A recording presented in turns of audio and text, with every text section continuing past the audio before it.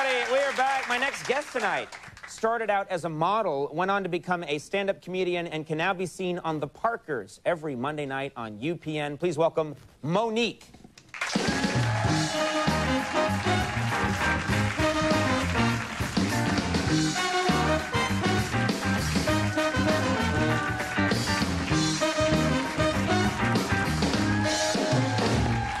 How you doing, Monique? I am wonderful. How are you? I'm good. Thanks for coming on the show. Thank you for having me. You're doing quite well. You're performing now, which is hard. It's hard for comedians to get to the point where they can perform in a really big arena. You really get a lot of big crowds now. But when you were starting out, what kind of places were you performing in? Bars. Bars. Nasty, dirty, stinky bars. Right. I even performed in a barn.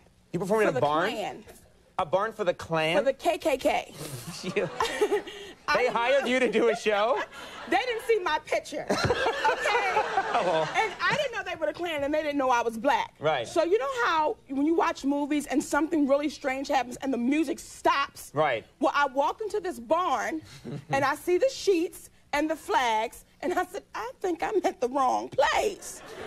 And the music just stopped, and my opening joke was, okay, y'all will not hang my fat black ass in here tonight. Let's tell some jokes. They said, all right, go on. Okay. You certainly won them over. Yes, That's nice. I did. And after the show, they wanted me to have some drinks. I said, hell no. I see those trees outside. Oh. No, indeed. Oh. Well, you've got a nice, cheery disposition about the whole thing. Do you still perform down south? Do you still...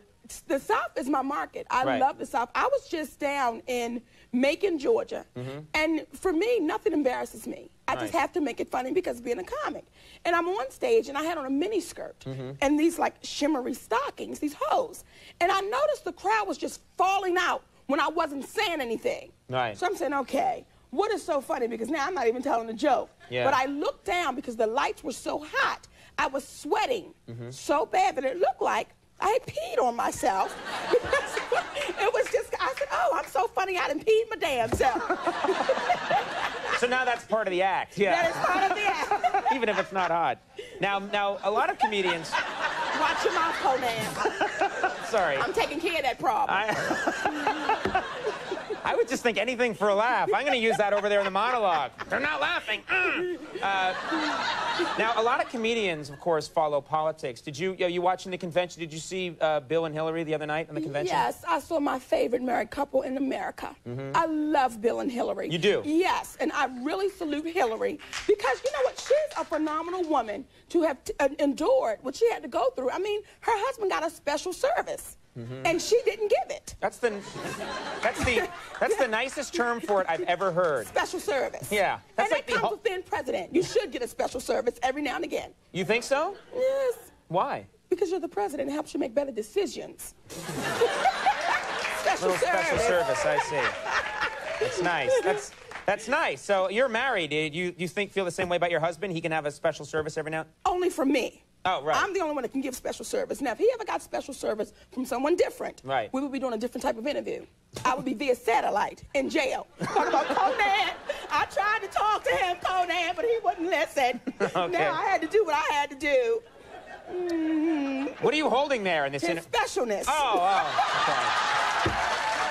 I wasn't sure. I thought... All right.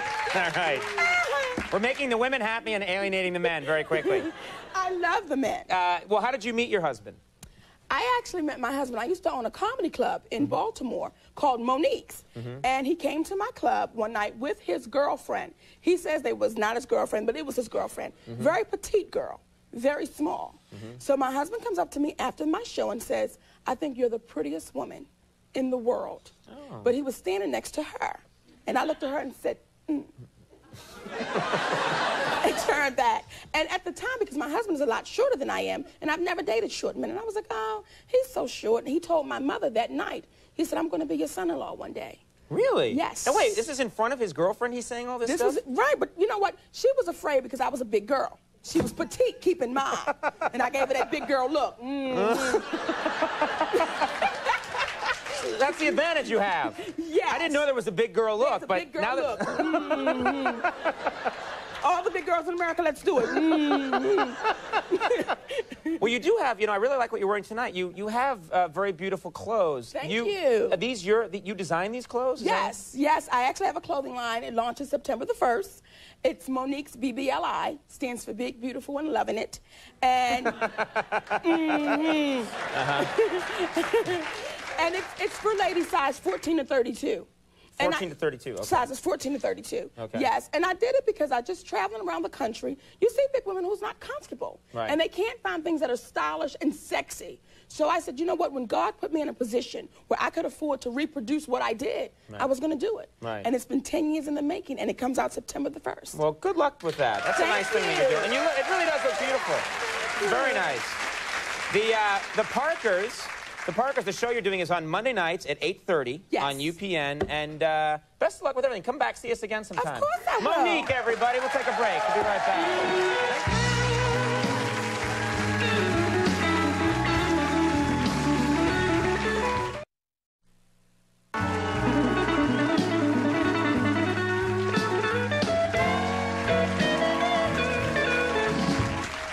Everybody, that is our show, and I do want to thank all my guests. If you're interested in Monique's line of clothing, you can look at her web address, moniquesbbli.com. So check it out there, and thank you very much, Monique. Thank you, sir. Great to have you on the show. All right, thanks to Elizabeth Berkley for being here. Thank you very much, Elizabeth. Always nice to have you here. Our thanks to Triple H for coming here. He got scared, ran away. Max Weinberg and the Max Weinberg 7. Stay tuned for later. We'll see you tomorrow. Bye-bye.